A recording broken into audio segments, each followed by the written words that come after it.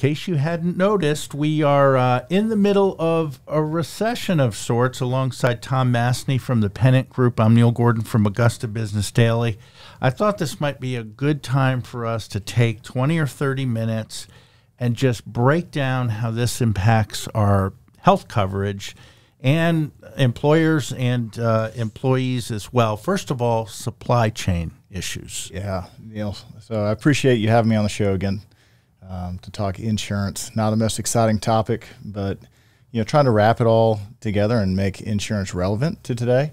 And with insurance going through a time of change in our market, the recession hitting our country and coming to our market is going to have an impact on insurance in one form or fashion, whether it's in premium increases or just cost increases to employees. So I'm trying to make employers aware that the recession is hitting and it's going to affect our benefits long term. Indeed. And on top of that, we've got a lot of consolidation going along in the medical space and probably a little less competition, I guess. Yeah. So it's a fair point. So our market is in a season of change per se. But, I do want to touch base before I get into the consolidation aspect of our market and what's happening here. Let's talk a little bit about supply chain issues that we're seeing. So, when you think health insurance, it's not really a tangible object, right? I mean, it's really you're paying for services. So we're not really seeing a whole lot in supply chain. But what we are seeing is companies are getting hit with their supply chain issues, not being able to get goods fast enough. Gas prices are going up, interest rates are going up, and that is going to have a trickle-down effect on employee benefits. So look at it this way: is healthcare and employee benefits is probably a top 2 or 3 line item for most employers. Most employers don't consider themselves in the healthcare business, but if you have an employee benefits plan and you offer health insurance, you are in the healthcare business because it's one of your largest expenses. And you are paying a portion of that for your employees. So you are truly managing healthcare. When we're seeing trickle-down effect from prices increasing, that's going to hit your employees in their back pocket.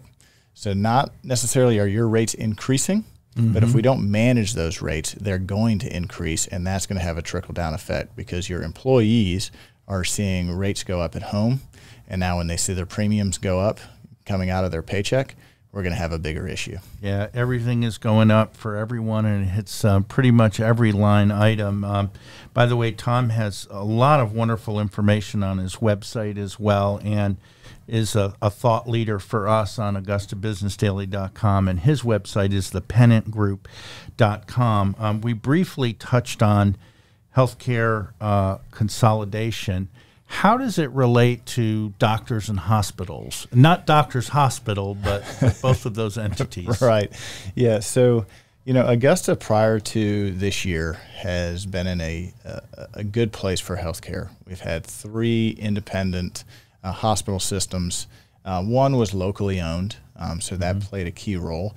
And being in the state of Georgia, we had competition from a carrier standpoint. So we call them the BUCAs. All right. So you've got Blues, United, Cigna, Aetna, and in our market we have Humana. So those are the BUCAs. Those are the 5 main national carriers that are across the country, and they all play in our market.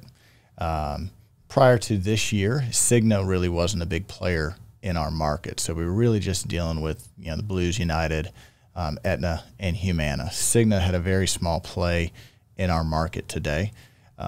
But over the last 6 months, we've had an outside entity come from Atlanta. It's a large regional 18-hospital system called Piedmont.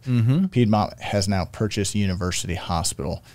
So University is no longer in our market, is now Piedmont. So now we have 3 regional players and 1 national player in our market. So we've got Piedmont, which has 18 hospitals. We've got an HCA facility, which is Doctors Hospital, and they're a national facility. And then we have the Medical College of Georgia. I won't call them a local independent, even though it's a regional hospital, but there's some talks that another outside entity may come to Augusta. I've heard that. And purchase another hospital here. And if that's the case, now we've got outside pressures coming to our market. So prior to Piedmont coming here, we were in a really good place for cost of care. We had good competition from a provider standpoint and good competition from a carrier standpoint. So our cost of care, this goes back to the recession, right? Our cost of care was very low in our market. So, when we look at the cost of a procedure, Medicare is 1.0. That's our baseline, right? So everything goes off of Medicare. Providers have to take Medicare when they take it, and that is the reimbursement price that's set. That's 1.0. So when we're talking private insurance companies, they're always a percentage of Medicare. So it's 1.0 plus a percentage that's reimbursed. Our market reimbursed somewhere in the 2 to 3 times Medicare. So 200 to 300% of Medicare, which is a fair market price. With Piedmont coming in, they're going to bring their Atlanta and regional pricing. So we all know that if you're living in a large city, the cost of living is higher. So Piedmont's prices from a reimbursement standpoint are going to be higher than what we've typically seen. So when they come to our market and they start putting pressure on providers for negotiated contracts, and they also put the pressure on the insurance company for their negotiated contract, we're going to see some changes. When we do see those changes, so let's say a knee surgery that used to cost $35,000 may cost $70,000. We may not see that in our initial back pocket out of expense, but we're going to start seeing that in our premiums. And specifically for people watching us, what's the bottom line for employers in the Augusta-Aiken area? Yeah, so when procedures start costing more, we're going to start paying more in our premiums. Okay. Our market here, we're in a transition. My company, the Pennant Group, is helping employers go through a flip. We're taking a lot of fully insured business and moving to a self-funded arrangement, so we can start seeing data and taking a proactive, controlled approach. But our market today lives in a fully insured reactional situation. So we're always a year behind. So the claims that happen this year are going to be reflected in our premium costs next year. So employer groups that used to run well because their cost of care was low are going to have behind the scenes higher costs on those procedures, which are going to trickle down and cause their premiums to go up. That trickles down to the employees, right? Because eventually employers are going to have to pass on some of that share. Their costs keep going up. They're going to have to pass it on to the employees. And unfortunately, the employees' costs are probably going to go up if we don't do something about it and start taking control. So you shared with us locally and regionally what is really impacting and the trickle-down effect. How about nationally? What's the biggest driver in what's going on nationally? Yeah, so there's been some legislation passed and talked about, and you may see it in the media, trying to get control of the pharmaceutical side, the prescription side of business in our industry. That is the number one driver of healthcare costs. And a lot of it is because the 5 BUCAs, the Blues, United, Cigna, Aetna, and Humana, are starting to do vertical integration, right? So vertical integration is owning the entire supply chain from top to bottom. Right. They own it from the time you go to the doctor and get a claim processed all the way through that supply chain to when you get that prescription filled. So I've got a short video that I think we'll watch that'll be pertinent to this. We'll take a small break, watch the video, and then reconvene on it. Okay. Hey, boss, you got a second? Oh, hey, Jimothy. Yeah, what's up? Well, a lot of our customers are pretty upset about the cost of their prescription medications. Yeah, I bet. They're super high. Is there anything we can do to help bring that cost down? Oh, you're going to have to talk to the pharmacy benefit manager about that. What is that?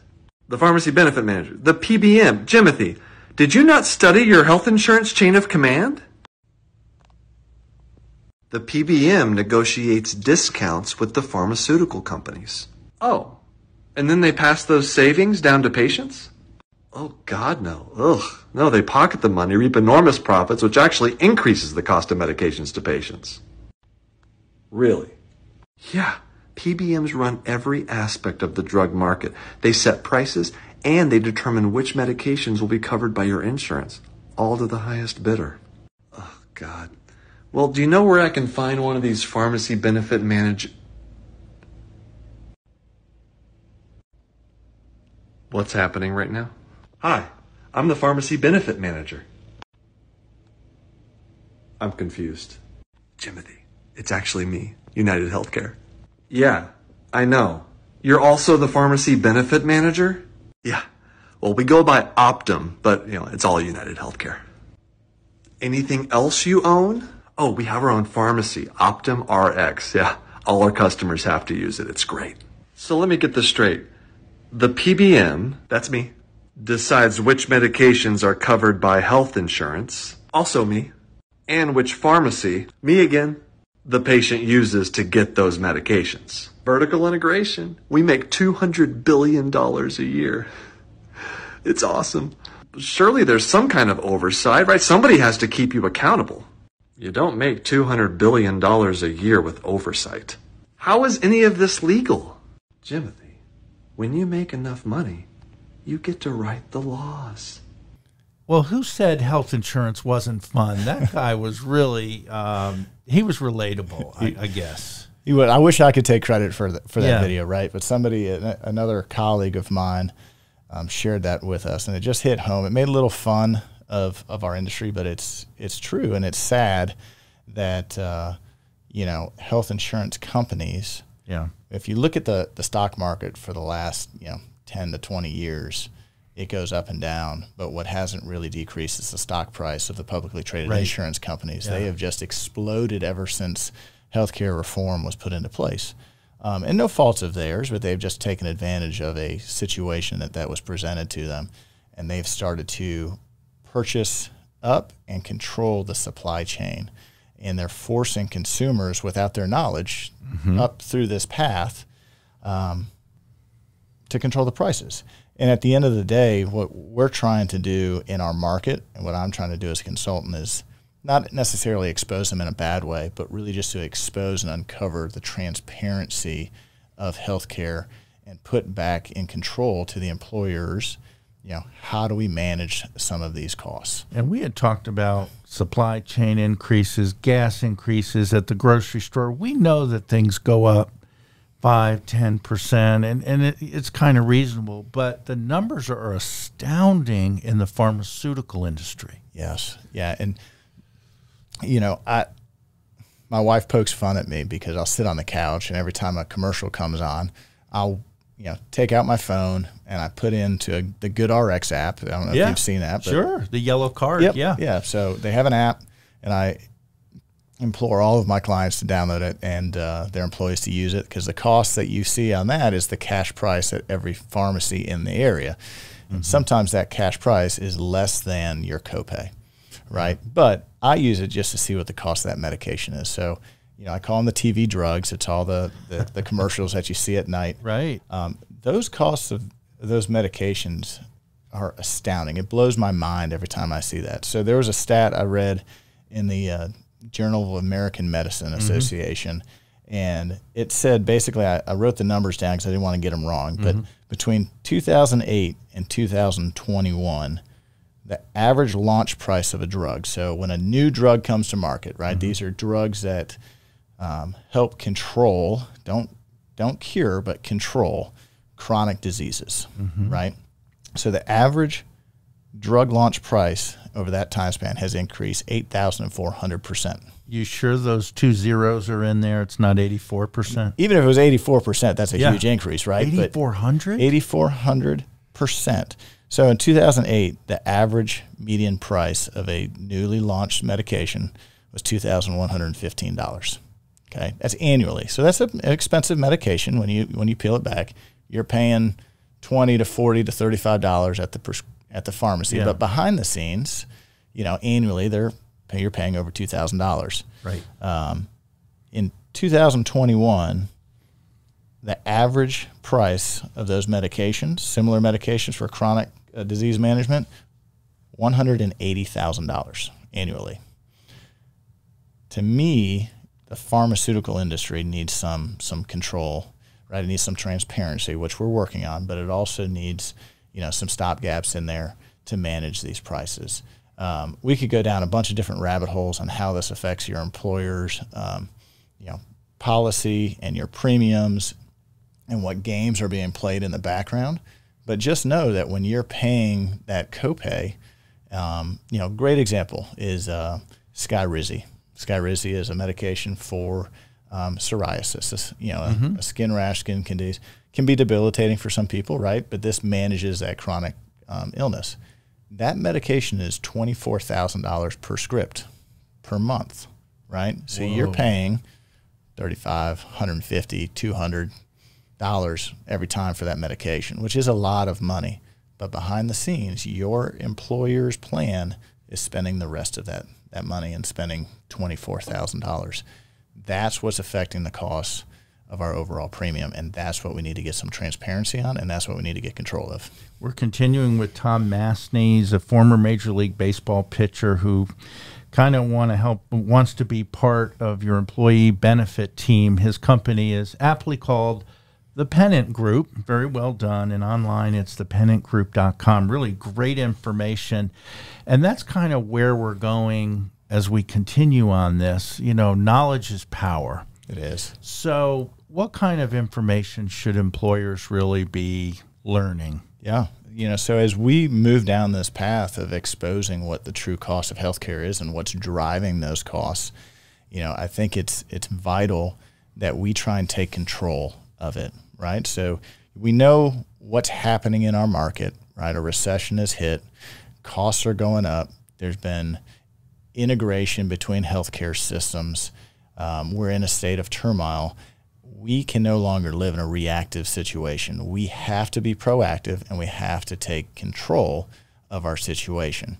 And what control looks like for every employer group is different, right? So what works for a 500 life group does not necessarily work for a 10 life group. But the concept of taking action and taking control of it and being proactive works across the board.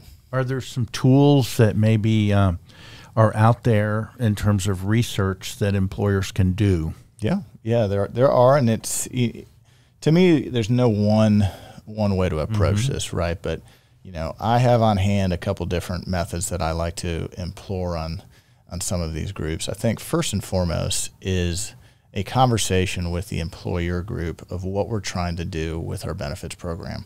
Why do we have it to begin with? Do you have it just because you're forced to, because of healthcare reform stating that any applicable large employer, 50 employees or above, has to offer it or they get a penalty, right? Are we offering it just to offer it, or are we truly offering it for a value add to attract and retain top talent? So I think defining why we're offering the benefits package is key. And then from that point, we determine what's the most important aspect of it. Okay, fair enough. Are there sort of some, for lack of better words, questionnaires? Are there some surveys? Are there some things folks can do independently? Yes, there are. So you asked that question, and I didn't answer because I was rambling and going down my own rabbit holes, right? But no, so to circle back to that, I think not only is it important to understand why from an employer standpoint we're offering the coverage, but we need to understand from an employee standpoint of what's important, right? So we got to come at it from two angles. And then we have to try and mirror the two, right? So we have to understand why we're offering it, what the employees want, and then ultimately we have to hit a budget number, right? So I think that at the end of the day, we can't continue to offer this if it's going to drive us into bankruptcy. So I like to do a survey with all of my groups, and that survey is more from an employee standpoint, right? We've already had a conversation from an employer standpoint of what we would like to accomplish, what our 1 year goal is and what our 2 to 5 year wish list would be. But we need to make that aligned to what the employees expect. So I think a survey is a great resource just to ask them, do they understand their benefits program? And do they value it? And then if not, what don't they like about it? What do they expect in it? Because if we don't have those answers, we're just kind of throwing darts at the wall and hoping something sticks. So, Surveys are key. Surveys are important. Another tool that we have is medical questionnaires. Back before healthcare reform kicked in, carriers would come with a sheet of paper, and you'd have to fill out all of your medical questionnaires, and there would be a different one for each carrier and say, what are your conditions that you have over the last 5 years? And we need to fill that out so we can underwrite your group and give us, what kind of risk. Well, now we have tools that you can present. They're all digital, online, through a phone, through a computer. Doesn't matter. Takes you 5 to 15 minutes. You answer the questions, and that then populates onto all of the carriers' medical questionnaires. So then we can take the market. But what that also does is gives us some reporting on the group without names. So we don't want to break HIPAA, but gives us reporting so we know what is in the group. So then we know what funding mechanism makes sense for the company. A newest, latest, and greatest tool that we're starting to see in our market takes a deeper dive into the medical questionnaires, but it's less intrusive. This actually dives into EOBs, right? So most people say, what's an EOB, right? So it's an explanation of benefits. Okay. So you probably get those in the mail. You go see your provider.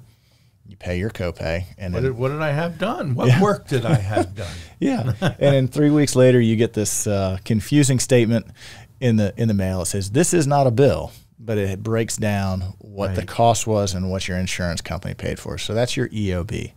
Well, what this technology does is, with your permission, from an employee's permission, the technology logs into their system, their health insurance system, right? And it pulls their statements. It pulls their EOBs and gathers them. And then it creates reports based off of true conditions, what medications they're on, how much they're using, what surgeries they've had, and then takes those to the carrier. So it's eliminating the in-between where we're having to intrusively ask uncomfortable conversations and questions, but it's truly gathering real information that we can take to the health insurance companies and say, this is what our group looks like. Rate our group according to the conditions that we have, not what you think we have.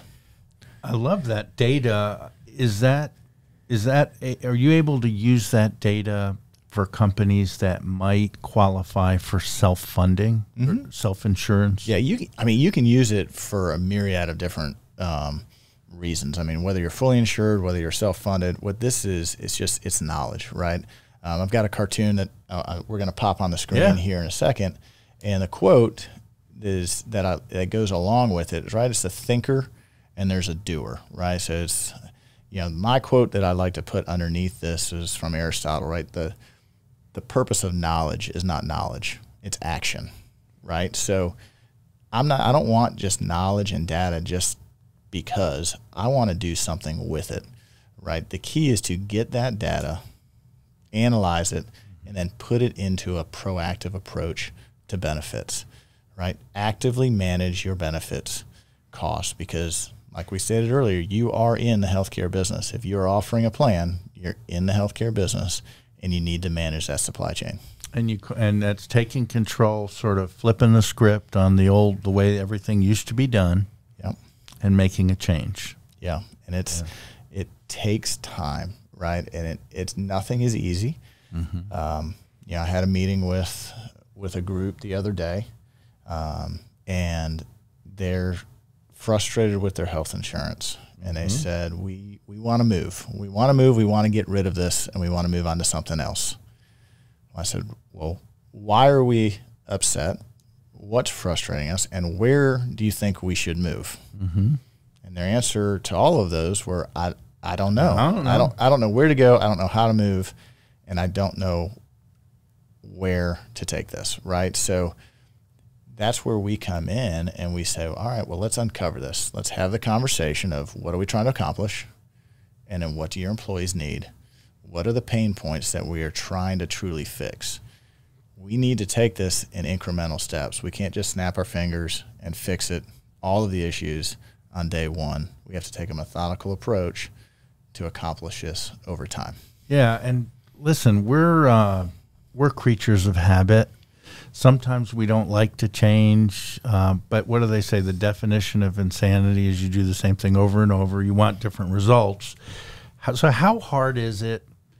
Maybe walk us through the steps of making changes in the entire process for the employee benefit package. Yeah, that's a great point, because it is scary, right? Change is uncomfortable. Change can be scary, even if it's a necessary evil, right? Mm-hmm. Nobody likes to step out of their comfort zone because it's working, right? And if you make a change, it could disrupt it. Not only for you from a financial standpoint, because claims aren't getting paid, or there's a lapse in coverage, but there's a disruption to your employees if it's not handled correctly, and that trickles down, right? So, to me, when we're looking at a change, whether that's changing insurance providers, changing your plans, or changing your consultant, as long as you take a proactive approach and you address what the pitfalls are going to be, then it should be done smoothly. But if you don't address it and you just hide behind it, that's when things are going to fall through the cracks. That's when issues are going to arise. So let's discuss changing an insurance provider, mm-hmm. right? So we talked about the BUCAs, right? Blues, United, Cigna, Aetna, and Humana. This year, we've seen a big drastic change in our market. So Humana, if we were an under 50 employer group, Humana was the cost leader. They had most of our business in our market. In 2021, Cigna came into our market. A lot of that was because of Piedmont coming in. So mm-hmm. Piedmont uses Cigna. They're their largest employer group in the state of Georgia. Okay. And they use Cigna as their network of choice. So they came into our market, and now Cigna is starting to buy up business, right? They're coming in with lower rates, comparable plan designs, and enticing employer groups to move, right? It's cyclical, so they may be the cost leader for 4 to 5 years, and then somebody else will come in and buy business. But this was a major year of change from an insurance provider standpoint. So how that happens and how that occurs is we typically get a renewal 60 days out. Okay. We should be looking at our insurance 90 days out prior to the renewal so that we don't get caught off guard, right? We don't want to just say, oh, no, we got our renewal, now what? We want to have a proactive plan that says when we get our renewal, this is what we're going to do. So we're going to get our renewal. We're going to decide, hey, this is not where we need to be. We're making a switch.